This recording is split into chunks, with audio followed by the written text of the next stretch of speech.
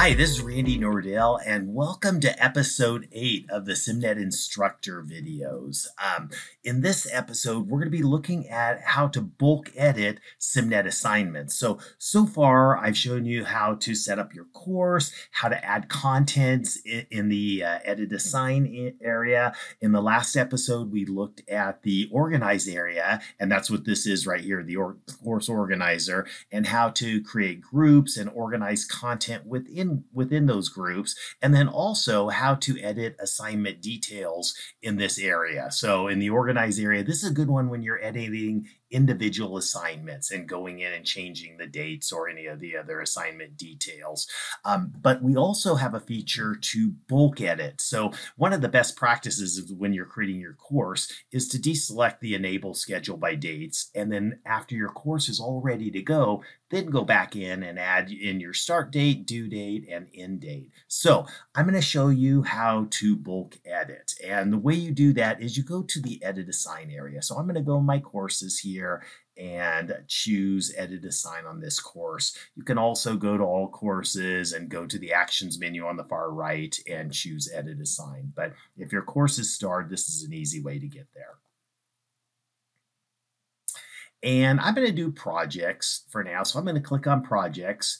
And the way that you bulk edit is selecting. You could select all, you could hold down the control key and select non-adjacent ones. You could select the first one, scroll down to the bottom, hold down the shift key and select all of them. The shift key selects a range.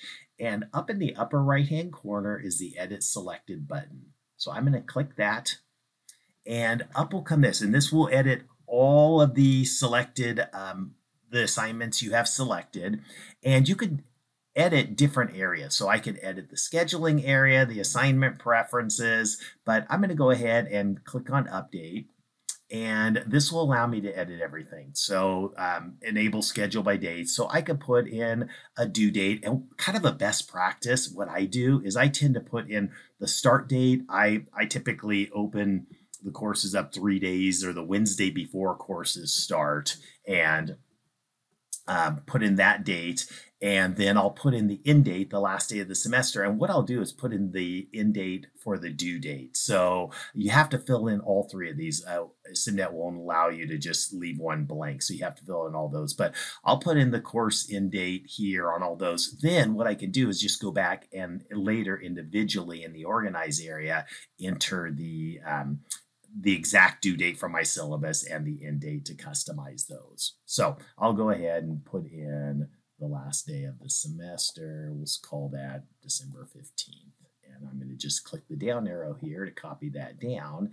And I could also update other areas. If I wanted to update the assignment preferences, the number of attempts and what displays, I could do that. If I wanted to update the gradebook options or the restrictions, I could do that as well. So the bulk edit, it's really easy, kind of hidden. Okay, so you do have to select everything and click that edit selected button over here at the right. But it is a quick and easy way to edit the assignment details on multiple assignments at once rather than doing it individually. At the end, I'll save and it's all done. If I go and edit, look at any one of these now, you'll see that those settings are there. And that is bulk edit. I hope that helps.